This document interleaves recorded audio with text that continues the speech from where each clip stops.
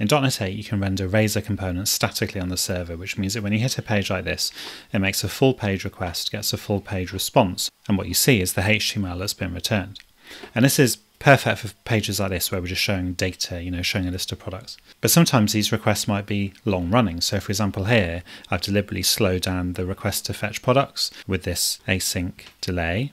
And what that means is that the product collection here is going to be null for a period of time. So when we refresh this page, we have to wait for that to finish before we see any results. And we can see this in the DevTools very clearly. If I refresh this page and then look at the waterfall here, you can see really clearly that we were waiting for the server response for the whole second. And then the content download itself was actually pretty quick at the end of that. But you might want to show your users a loading state. So if you've seen demos of the new stream rendering attributes, then you've probably seen exactly this demo where you have a loading indicator. So in the event that the products is null, we'll show this loading indicator.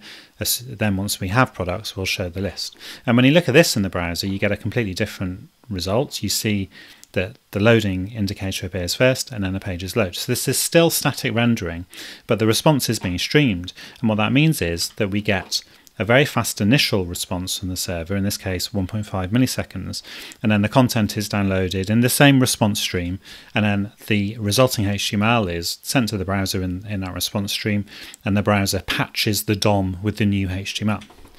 So you might be forgiven for thinking, oh well, streaming rendering is just for loading indicators, but it actually goes further than that, because what you can use it for is anything where you have kind of state that you want to stream back to the browser and show in stages. So for example, if we go to the home page here, now we've got this loading indicator. Now at the moment, this loading indicator is almost useless because when you refresh the page, you have to wait for the progress bar to reach 100% before it shows, which is exactly what we saw a moment ago with the product list page.